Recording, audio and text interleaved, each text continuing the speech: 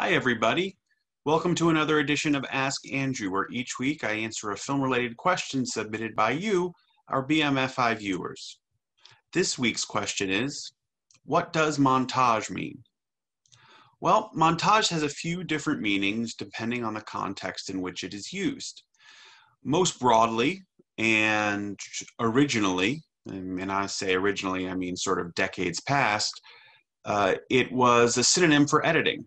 And in fact, if you look at some credits for old films, particularly old films made in countries outside the US, you will often see montage used or mentioned in the credits, listed in the credits, and it's usually related to the credit for the film's editor.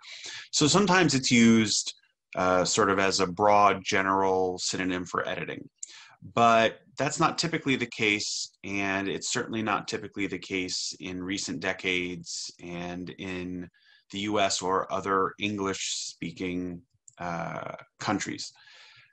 Another meaning for montage, and one that is probably the most common, is as a reference to a particular sequence. You may have heard the phrase montage sequence, and montage is a synonym for montage sequence. And what this is a series of shots edited together to convey a broader idea. It's sort of a way of editing together a series of small or short individual shots that by themselves don't communicate much. They certainly don't communicate the larger intention of the whole sequence, but when put together, they do.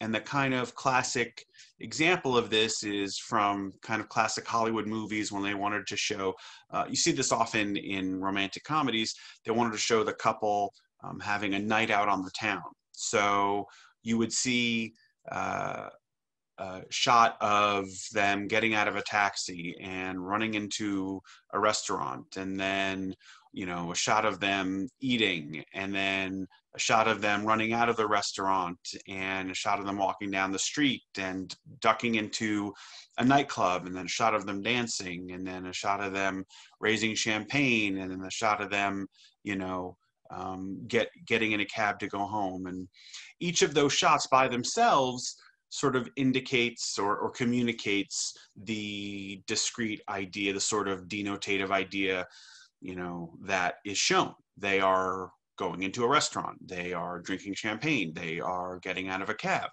But when all those are put together, and typically they would be put together, a number of edits that would come quickly, meaning short shots, and usually you wouldn't hear any sort of dialogue. You would typically hear sound effects or background noise or music sort of underlying the whole sequence. When they're all put together, it conveys a larger or broader idea, such as this couple had a night on the town. And you see this other times when there's a backstage musical and the company's getting ready to put on the show, and you'll see a bunch of quick shots of aspects of rehearsal and set building and choreography and things like that sort of show that they've covered their rehearsal or things like that. And that's a montage sequence, and it's really a collection of small, relatively simple or insignificant shots that when grouped together convey a larger idea. And that's the most common usage when we talk about montage. The third meaning of montage is related to the second one, but is much more historically and technically specific. And that is a particular type of montage that was first devised and made popular or popularly implemented in Soviet filmmaking in the 19-teens and 20s and for some time after. And this is often called sort of Soviet montage, or more broadly kind of ideological montage. And here we're talking about the work most notably of filmmakers like Sergei Eisenstein, who's most famous for the movie Battleship Potemkin, but who really believed that filmmaking was an ideological endeavor and believed that editing with a theory behind your choices in editing could really convey ideological struggle and change minds in sort of a propagandistic or perhaps even deeper way than most propaganda tends to or thinks it can.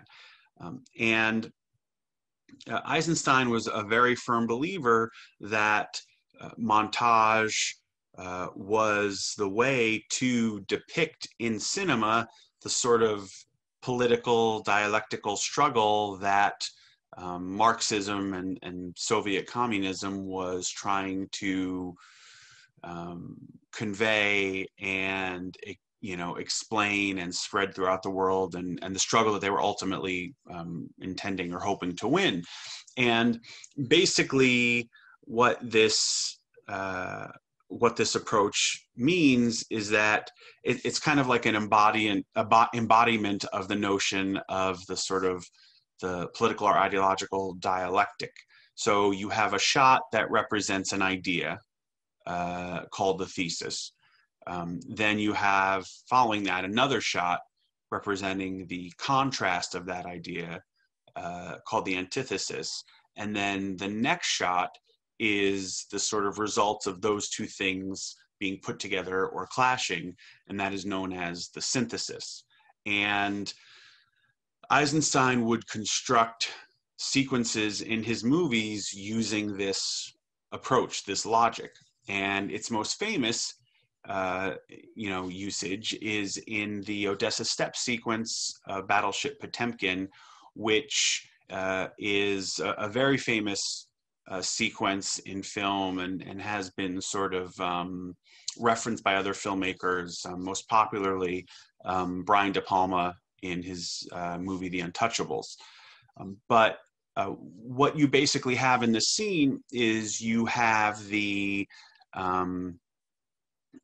sort of the czarist forces are shown to be these sort of cold and merciless soldiers who have been sent to Odessa to put down what has been described in the film as a sort of peasant revolt or citizen revolt. And on the famous Odessa steppes, you have the citizens of Odessa, the so-called peasants, sort of working their way up the steps, trying to plead their case. And you have the soldiers going down the steps. And what Eisenstein does in this sequence is he shows basically the massacre of these citizens by the soldiers, but he does it in a series of sort of smaller interactions that kind of show, the citizens or representative of the citizens, the soldiers representative of soldiers, and then there was the aftermath of that clash, which is not pretty because it's a massacre in the film. And that's the most famous example of Eisenstein using this sort of, political dialectical montage to really try to make, almost to a didactic extent, political and ideological statements within his film.